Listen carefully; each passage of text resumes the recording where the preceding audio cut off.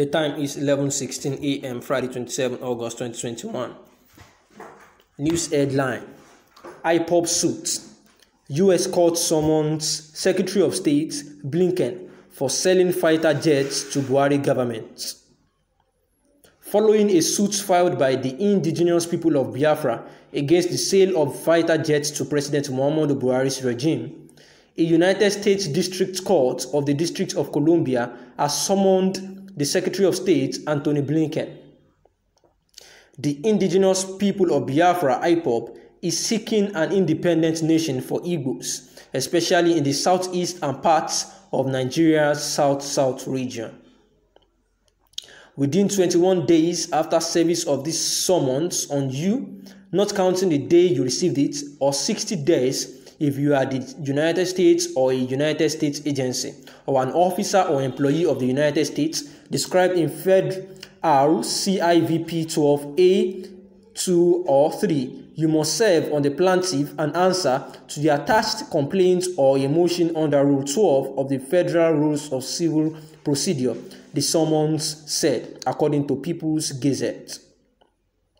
The Ipob had sued the U.S. Secretary of State Anthony Blinken and Defense Secretary Lloyd Austin over the sale of attack planes, arguing that the war machines would be weaponized against the masses opposed to Buhari's regime.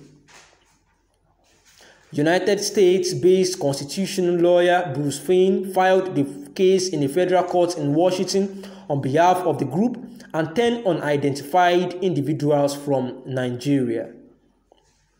Buhari had ordered 12 A-29 Super Tucano fighter jets to tackle the ongoing war against Boko Haram. 6 of the planes were delivered in July. 6 more jets are expected in a deal of $600 million approved by former President Donald Trump.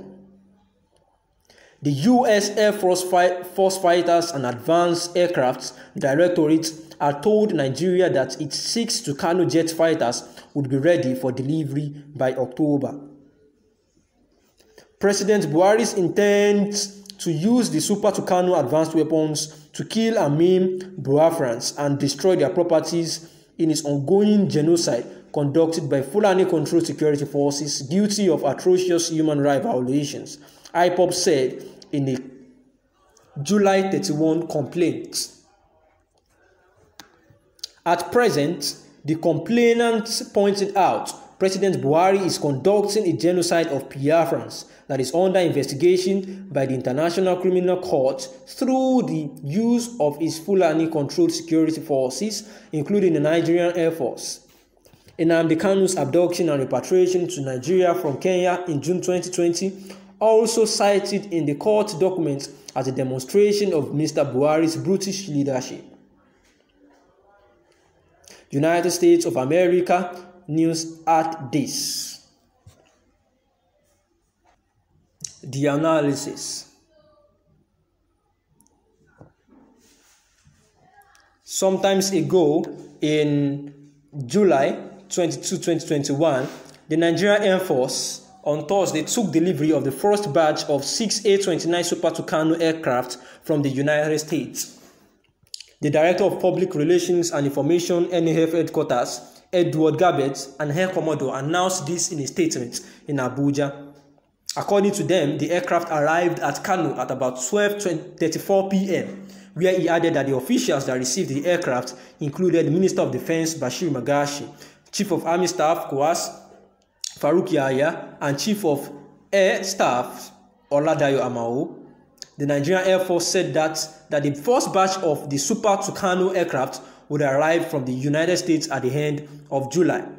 So the Air Force had last year stated that the air fighters from Nigeria were already in the US receiving additional training on the usage and application of the fighter jets when eventually added to the fleet of combat aircraft.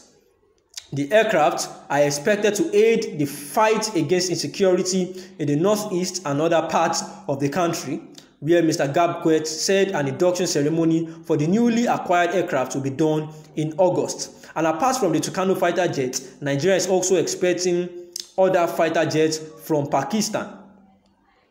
They said that they are expecting a 3 J-17 fighters from Pakistan, 12 Super Tucano from the United States, 1 M171 out of the 12 A-29 Super Tucanos from US. 6 are almost in Nigeria, and those that are to handle them have been sent on training for that purpose, Mr. Abubakar says.